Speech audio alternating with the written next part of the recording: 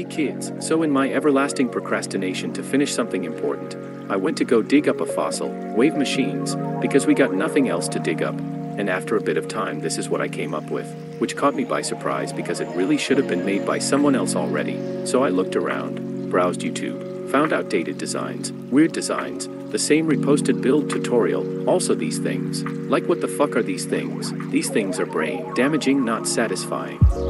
Browsed Reddit, found nothing interesting, asked on Discord, only these 3 responded.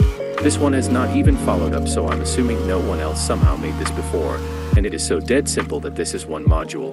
I don't think it needs a build tutorial, it's literally just torches and blocks. The 3 regular torches are just to reduce light updates for the stingy people who cry lag.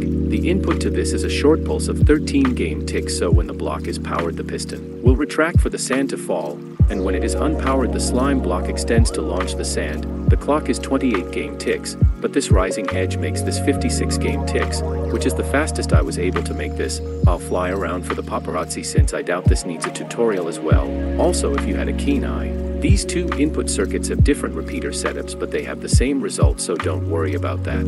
It's also a little large, and while hypothetically you can make it shorter by inverting the repeater power on this block, but I found it much easier maintenance-wise to have this second torch on the bottom. So what is the main advantage of this compared to the 3 real sand waves out there?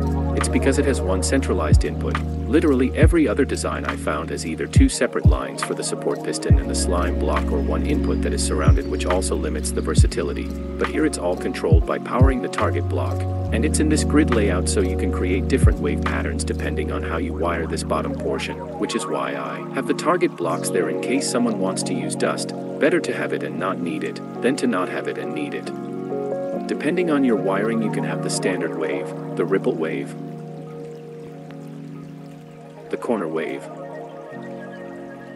I don't know what to call this wave. Heck, if you even try hard enough, you can get this wave. Oh, but why don't you just make a button panel to make it easier for us? And to that I say, do it yourself, because I have exams tomorrow.